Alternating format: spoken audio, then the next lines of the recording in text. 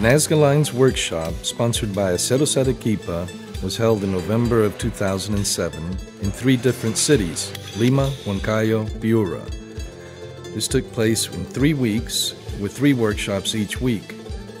There were over 360 individual students that were able to participate in this project, which was to develop blacksmithing skills among the local population using inexpensive tools to create a sellable product for the tourist industry.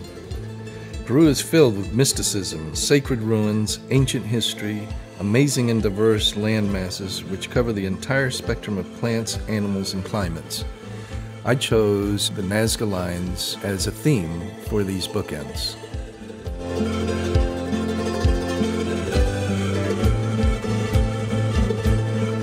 Throughout this video, I'll be showing you how I made the bookends, and also interspersed among it will be footage from the actual workshops. This video is really intended for beginning blacksmiths and gives you some idea of what can be done with very simple tools.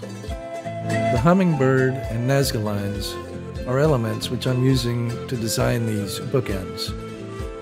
I chose to make bookends because they're small enough to fit inside of a suitcase, and tourists who travel to Peru normally fly and then have to fly back home. So making something that is durable out of steel and small enough to pack away is the perfect type of item which a tourist would like to buy.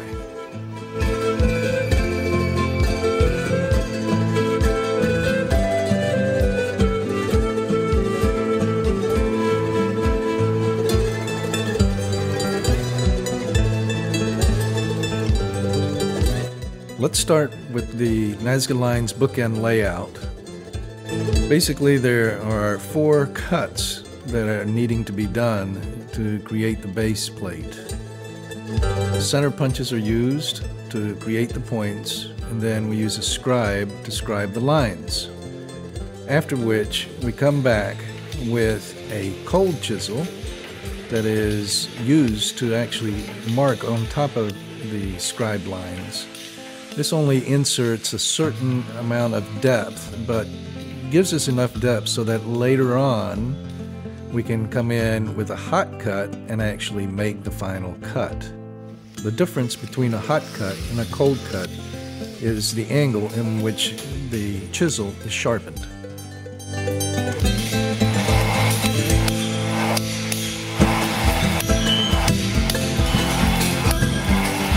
The best advice I can give any beginning blacksmith is to strike while the iron is hot.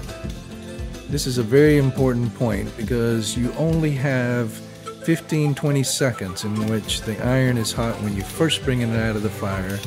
You have to be ready to strike and get the work done. The same techniques are used to make the hummingbird tail feathers. The difference here is that you have 4 different cuts that are done within a 1-inch area, so you have to have very good layout and good cutting practices using the hot cut. The wings are opened up and then the individual lengths are cut.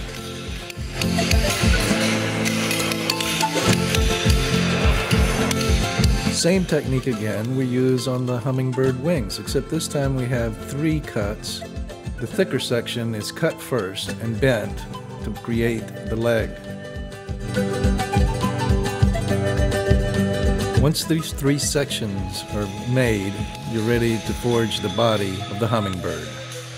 Basically, you take approximately 2.5 to 3 inches from the end of the cuts, draw down to make the head, then you draw further down to make the beak. Once this is done, the wings are welded to the piece and you finally have a finished piece.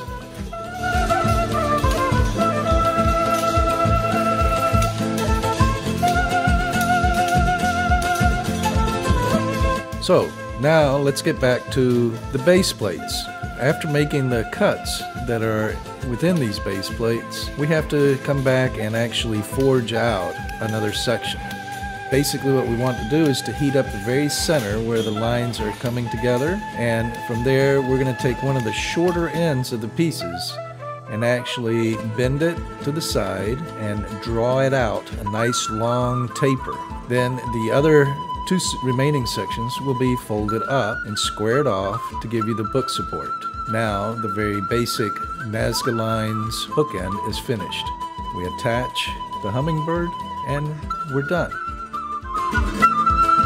We offered two finishes to the students, a copper sulfate patina or a WD-40 natural oil finish.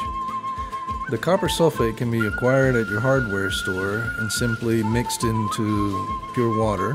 The piece is then dipped into it for 20 to 30 seconds, rinsed, and then a WD-40 is applied on top of it.